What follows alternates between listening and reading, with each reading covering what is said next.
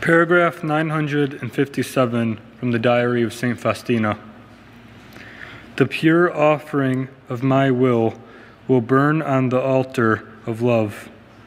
That my sacrifice may be perfect, I unite myself closely with the sacrifice of Jesus on the cross.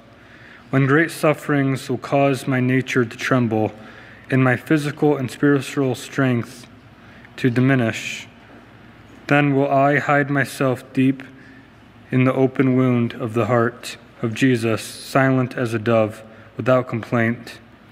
Let all my desires, even the holiest, noblest, and most beautiful, take always the last place, and your holy will the very first.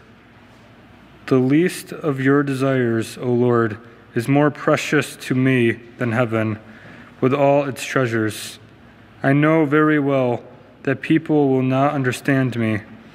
That is why my sacrifice will be purer in your eyes.